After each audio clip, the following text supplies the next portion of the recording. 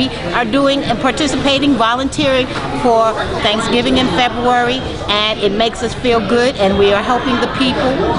We're feeding the hungry. Folks can come, rekindle their spirit of giving, and help people who are in need. So the spirit has been rekindled, so to speak, and that's why we give in February. I'll show you a generous portion when we get ready to do it. Then you're going to take the plate, put them on top of here. Go back, get another plate. Half hour, folks, half hour to the top of back one, half hour.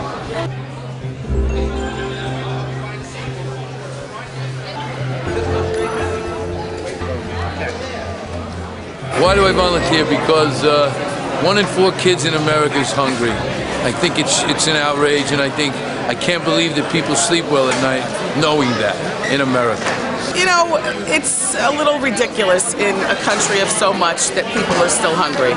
I mean, food is such a basic right. So I'm here to serve and get dinner ideas.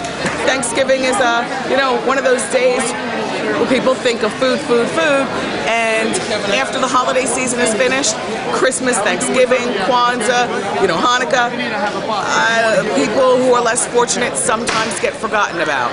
Joe Sano got me involved in St. Francis Pantries, the Doodle for Hunger. I volunteer because I think it's a good thing to do. It goes to support the communities in our neighborhoods. It's good to give back to our people who we work for. This is an interesting group. I was first attracted to them because you would think that you're feeding homeless people, but many of the people we're feeding actually have jobs and can't afford to eat.